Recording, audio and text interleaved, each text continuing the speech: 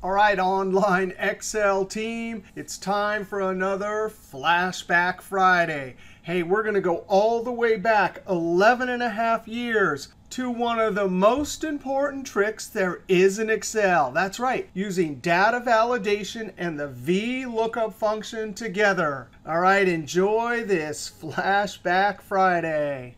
Welcome to YouTube Excel Magic Trick number 5.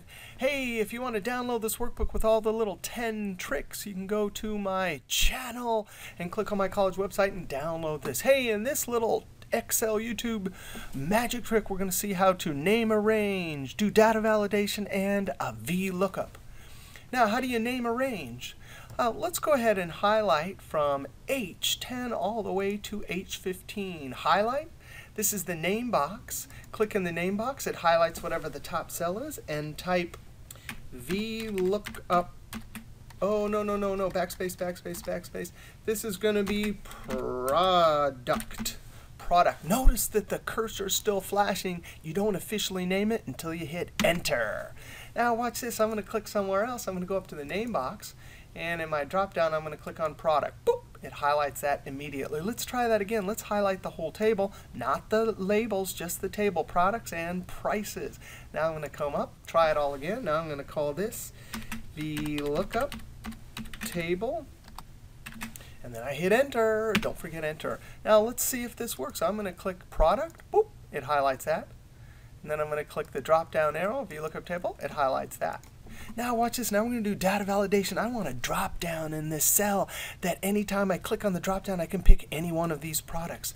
All right, the keyboard shortcut that works both in 2007 and 2003 for data validation is Alt-DL. Alt-DL.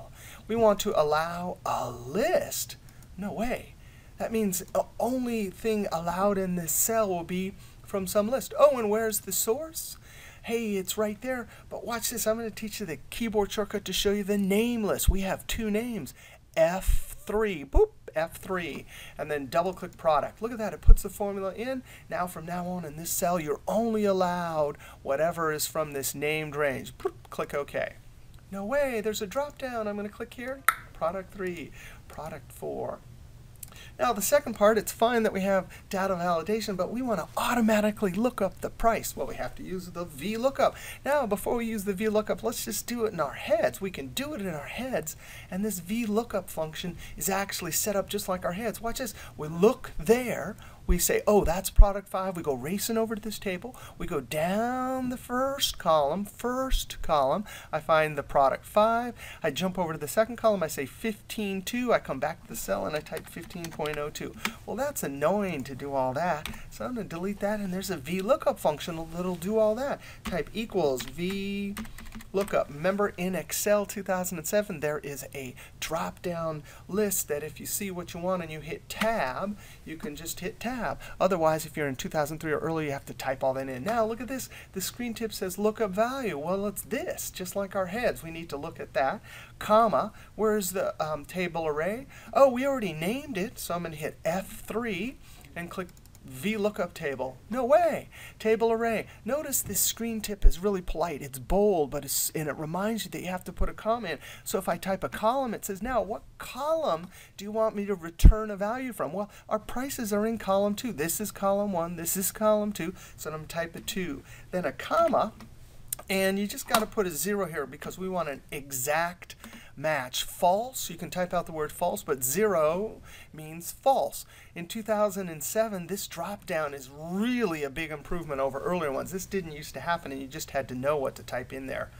I'm going to hit close parentheses, Control Enter. No way, it worked. Now I'm going to click here. I'm going to click the drop-down and go Product 2. No way. Then I'm going to go product 6. No way, 1342. Wow, that is just like magic. All right, see you next YouTube Excel magic trick.